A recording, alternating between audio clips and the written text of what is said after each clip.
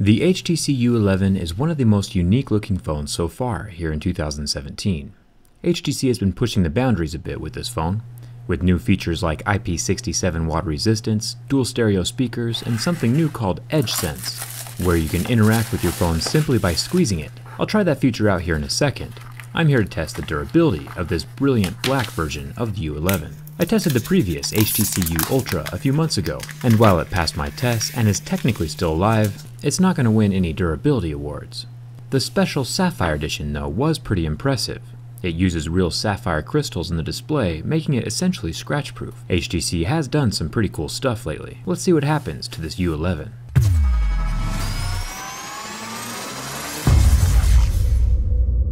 When setting the brilliant black HTC U11 next to my midnight black Galaxy S8, both of them look pretty fantastic. You can clearly see the coin reflecting in each of the back panels. The psychedelic colors achieved with HTC's optical spectrum hybrid deposition will leave no one questioning what phone you are holding. It is incredibly unique and eye-catching. So let's start with the scratch test. My Most picks allow us to see what the screen is made out of. HTC is advertising Gorilla Glass 5, so we shouldn't see any marks below a level 6 pick. HTC has proven that it's capable of producing sapphire screens, like on the HTC U Ultra that I showed earlier. Sapphire wouldn't scratch till level 8, and even though sapphire isn't being used here on the U11, hopefully we get to see more of the sapphire in the future. As expected, the U11 scored a respectable level 6 on the scratch test, right up there with the iPhone 7 and the Galaxy S8. Keys and coins will have no effect on the glass, but pocket sand and other common minerals will still scratch it, so a screen protector is never a bad idea. The fingerprint touchpad has the same glossy feel as the screen does. It is definitely scratchable. It is slightly recessed below the glass, so this level of scratching would never happen during normal use. But it's still good to know that even with excessive damage, the fingerprint scanner can still sense and read my finger every single time. The earpiece is also recessed way below the front glass. It has the same fabric material that HTC has used in the past, and while it won't fall out on its own, be careful not to damage it if you ever have to clean it out, unless you want one of these strands tickling the inside of your ear for the next ever. Normally, I prefer having a metal grill for the earpiece. The front camera is hidden below the Gorilla Glass 5, so it is very well protected against scratching. The last time HTC used a plastic camera lens was on the HTC 9 that I tested a few years ago. There is no plastic on the rear camera lens, so that's always good. The flash is still plastic. Samsung managed to tuck their flash under the glass panel, which I think looks and feels a little bit better, but a plastic flash is not a big issue. There is a metal lip around the camera lens, so hopefully that'll keep it scratch-free far into the future. And now the sides. Pure metal. The volume button is also metal, and the easy to find in your pocket textured power button is also metal. Up here by the SIM tray and the SD card tray is metal, but there is no headphone jack, which is disappointing. One good thing though is that the Bixby button doesn't exist here either. Down at the bottom we have one of the two loudspeakers and the USB-C charging port.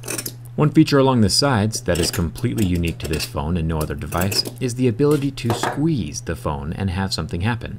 We're going to find out if it still works after all my scratching. Apparently the squeeze feature can be set to work with any function or app, so I'm going to try this with the Audible app. I kinda wish Samsung's dedicated Bixby button was programmable like this one. It would make it more useful. With just a few clicks, I had the EdgeSense linked up to my Audible app, and now anytime that I squeeze the phone, like a magic wand, Audible will pop up. While we're on the subject of magic, Audible has every single Harry Potter book in its library, and I can get you a free book and a free month of Audible if you head to my link in the description, audible.com/JerryRig, all lowercase, and sign up for the free trial. It's way easy if you already have an Amazon account, which most people do. You get to keep the free book even if you don't continue the subscription, so it's a win-win either way. Audible works with any phone, Android, iPhone, iPad, and even works for all 3 of you Windows Phone users out there. If Harry Potter isn't your thing, Audible literally has an unmatched selection of audiobooks to choose from. Audible also has something called Whisper Sync, which can have the book read itself to you on your phone or computer, and you won't lose your spot when you switch between devices. It doesn't get much more magical than that. I grew up with the Harry Potter series as it was being released, so it'll always be one of my favorites, and I'm glad I get to offer you a free copy. The burn test lasted only 8 seconds before the pixels went black and turned off. The 5.5-inch LCD display did completely recover though. And now the bin test. The U11 almost has the same basic build and design of the U Ultra, with one fatal difference. When applying pressure from the back, the flexible and squeezable metal frame allows the device to bend more than it should, and that becomes a real problem when it flexes from the front.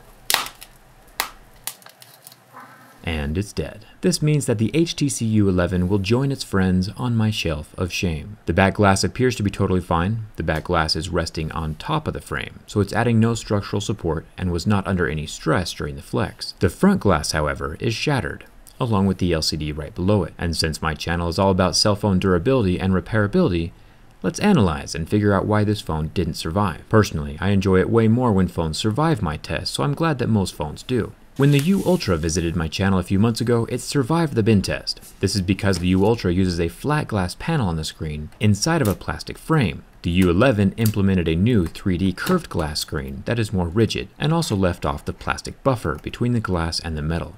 So when pressure is applied to the phone, there is nowhere for the stress to go and the glass shatters. This would not be a problem if the U11 had a more rigid frame. Samsung had a rigid frame and curved glass, and that phone survives just fine.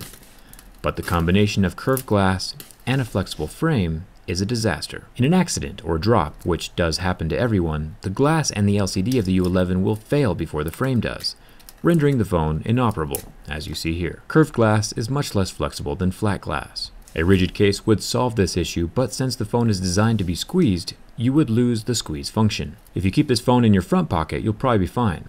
Just don't sit down with it in your back pocket, or you might have glass stuck in unimaginable places. If you really want a durable HTC phone, go with last year's HTC 10. That was my overall top pick for the most durable phone of 2016. I really do think it's awesome that HTC is pushing the limits of design and creativity with the U11, but on a structural and durability level, I'm giving this one a fail. The flexi frame and the no headphone jack is a step backwards in my opinion, but let me know what you think in the comments. Would you take a beautiful design over durability and some loss of functionality?